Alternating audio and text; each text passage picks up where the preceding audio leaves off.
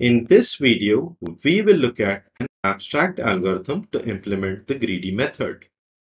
This algorithm is also known as control abstraction for greedy method. Let us call this algorithm as greedy.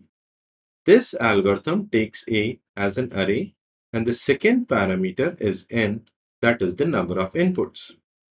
Then within the algorithm, we have a variable solution that is initially null.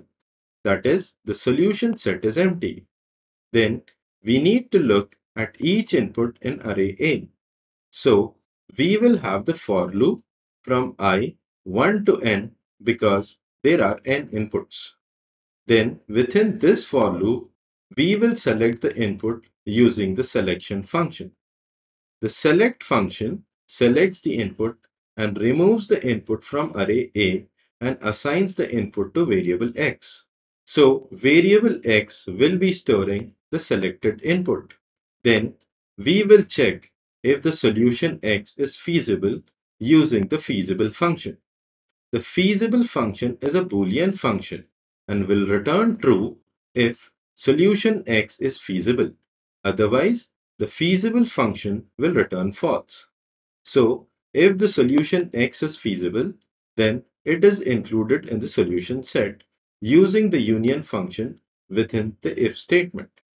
Otherwise, the input is removed and never considered again, and the for loop is executed again for considering the next solution.